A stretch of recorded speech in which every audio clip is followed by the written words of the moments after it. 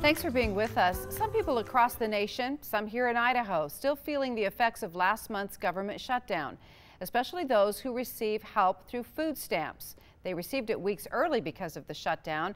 And KTVB Shira Matsuzawa is live now at St. Vincent de Paul's Overland Pantry with a look that is still having on those folks and on the food pantry. Shira?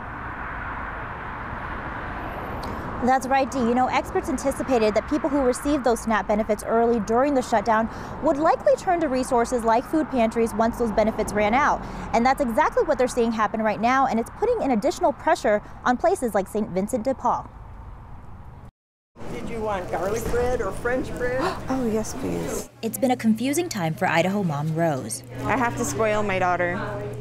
She uses Supplemental Nutritional Assistance Program benefits, better known as SNAP, or food stamps to get her groceries. How about mac and cheese? Yes, please. But since last month's government shutdown changed how benefits were distributed in the SNAP program, people like Rose received their February SNAP benefits weeks early.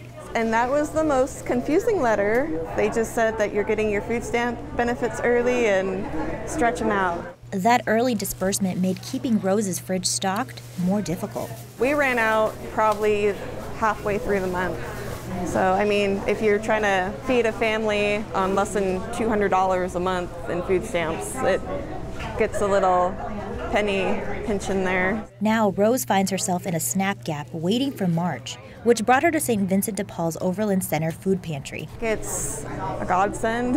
Like, some people, a lot of people, not some people, a lot of people need this right now, and I'm one of those people. About the early part of last week, we started to see a much heavier influx of people coming into the pantry. Food banks and pantries like St. Vincent de Paul are helping bridge the gap, but it's getting harder. What we're looking at right now is last week and this week, it's about 20% over what it would be normal. And we're anticipating in the next 2 weeks it even be greater because we're still almost 2 weeks out from when they receive their next set of SNAP benefits. Because of the high demand, the pantry is now looking for help in food, people, and money. We are committed to help everyone that is short of food. A commitment Rose is grateful for. Without it, I would be more stressed about how I'd be able to put food on the table for me and my daughter. Even though I'm able to provide some, this helps a lot. St. Vincent de Paul says they've also seen a big increase in the number of new families coming to their pantry. That could be attributed to Boise's recent growth or the SNAP gap.